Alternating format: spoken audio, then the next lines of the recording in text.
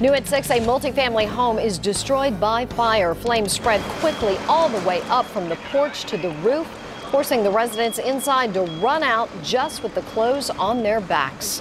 Eyewitness News reporter Susan Campbell joins us now live in Woonsocket with the Blackstone Valley Mobile Newsroom. Susan, we've learned there are 5 families that lived in the building that burned. Fortunately, nobody was injured, and firefighters were even able to rescue a dog from the second floor.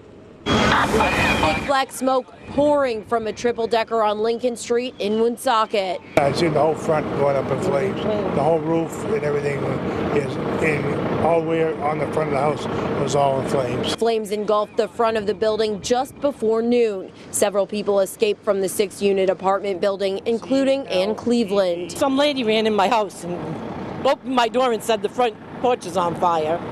Get out of the house. And my sons came out and they seen it and they ran back to get a fire extinguisher, but by the time they got back out there, it was engulfed. That's about the same time firefighters arrived on the scene. They battled the flames for more than an hour. Any fire is challenging. This one, the issues were, it's an old building. Fire moves up through the walls very quickly and also across the roof quickly. So you got to get up and in every floor, into the attic to stop it from moving across throughout the whole building. That's what makes it more difficult. Tonight, the cause of the fire is under investigation, and we've learned the Red Cross is helping all of the families who are affected by the fire. Live in Woonsocket with the Blackstone Valley Mobile Newsroom, Susan Campbell, Eyewitness News.